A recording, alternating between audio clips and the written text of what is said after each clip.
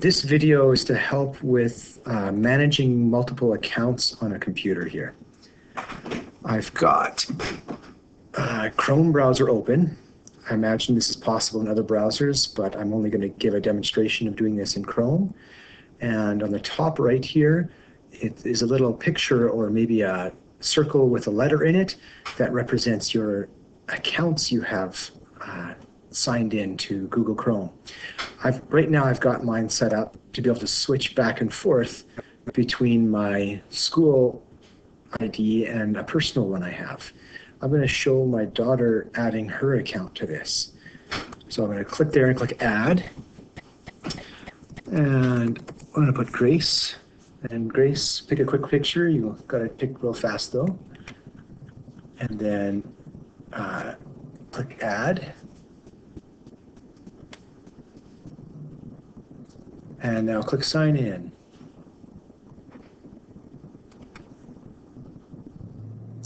Do your school login.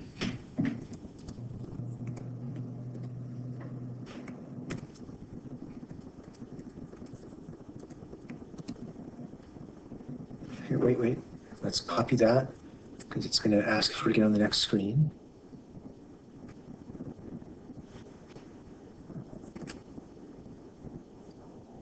Oh, don't click the same. Don't keep your finger on the pad at the same time as me.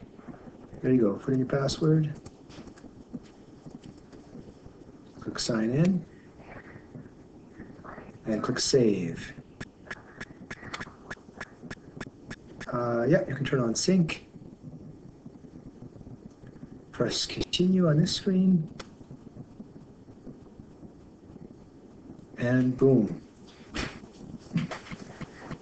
You can click link data on this. And you click yes, I'm in on this. And now when browsing, if Grace goes onto my work computer, she can log into sites such as Google Classroom, and we don't have to like sign out of all of my Google accounts or something. So here's getting into her Google Classroom and the things that she would need.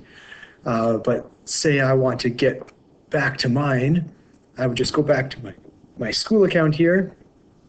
And even if I didn't already have stuff open, oops, shouldn't have closed the last one, but even if I didn't already have stuff open, I could just click and go onto my classroom, and boom, it's just there fast because it's remembering my passwords and stuff all through that Chrome Sync feature. That should help a lot of us save a lot of time in the next weeks here, as you might have to share devices with other users.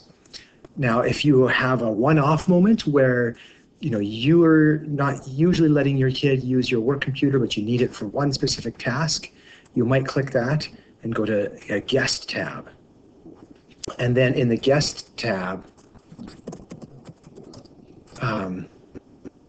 you could go in and sign into something without undoing all of your personal accounts. It kind of just opens a separate window for that guest to use for that moment. I hope this advice is helpful in saving us lots of time.